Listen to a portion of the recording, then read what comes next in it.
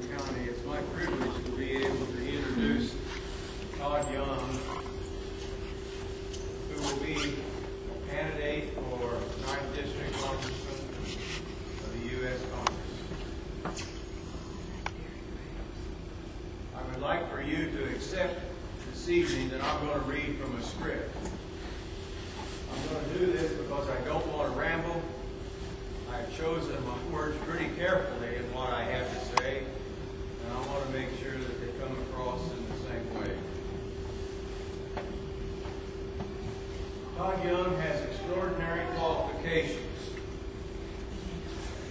which you'll either know now or you can look up once you get home tonight.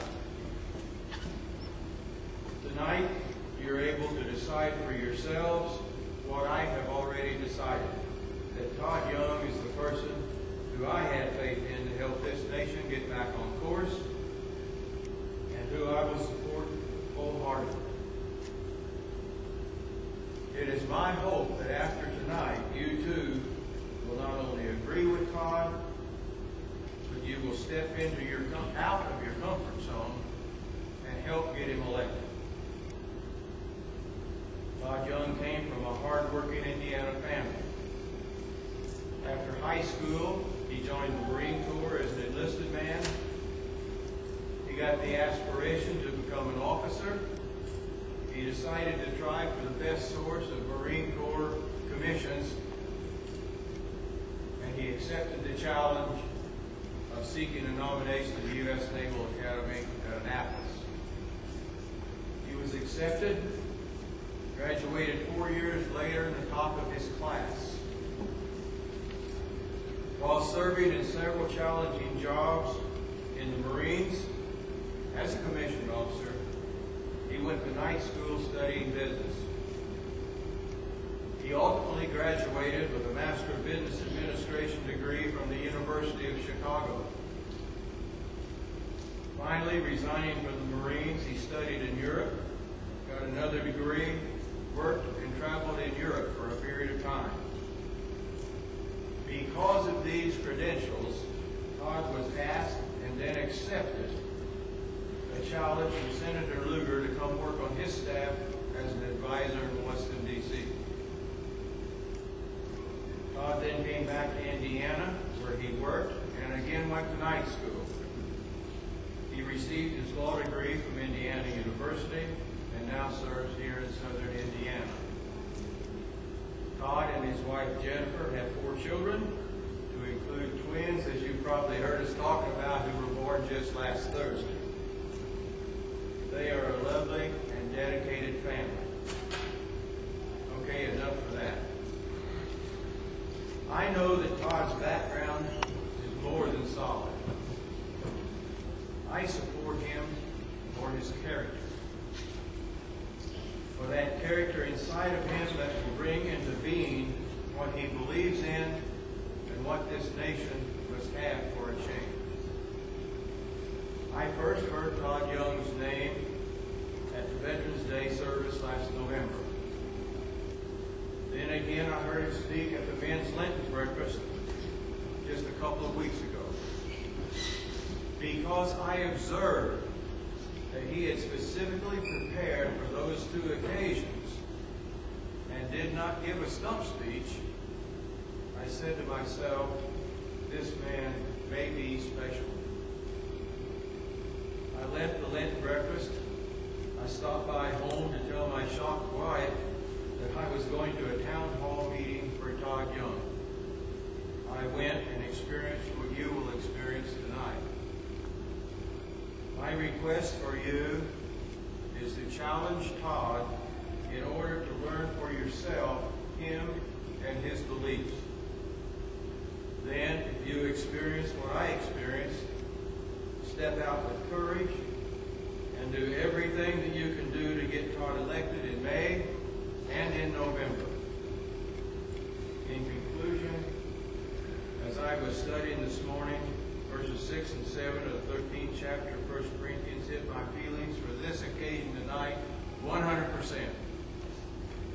I have paraphrased the word love. Listen thoughtfully.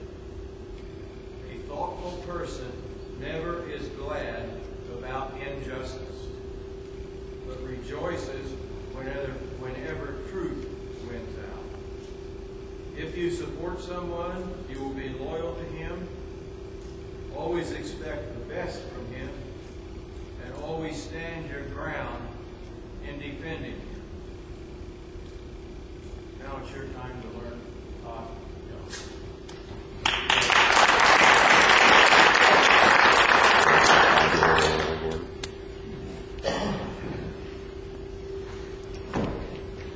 Well, we'll start up here. I'm not used to being on a stage like this and having the Klieg lights shine in my face, so we'll give this a try. And if I decide to disembark here and walk up and down the aisles and sit down or stand down with you, I may do that a bit later. But thank you all for coming tonight, for thinking enough of your country, of your duties as citizens and responsibilities to identify and select qualified people for office. Thinking enough of those things to come here tonight and learn a little bit more about one of the candidates, myself. It means a lot to me as a fellow American, and it means a lot to me as a candidate that you would think enough, or at least be curious enough about my background and my qualifications to come here and learn a bit more. So I hope you leave here tonight remembering some of the glowing things that Colonel Graves just said. I'll have to remember some of those too. That was really very generous of you. Maybe remember some of the other things about my background that I'm going to share with you tonight. And as importantly, I hope you will leave here tonight getting a sense that I don't dodge questions wherever possible. I try to answer them to your satisfaction. You may not leave here tonight agreeing with me on every issue. You probably won't. But I hope you leave here at least believing that I thought about these issues in some depth, and that my motivations in running for this office are pure.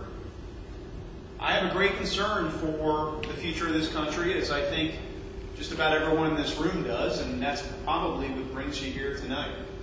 A sense that we've hit a turning point in our country, or are about to.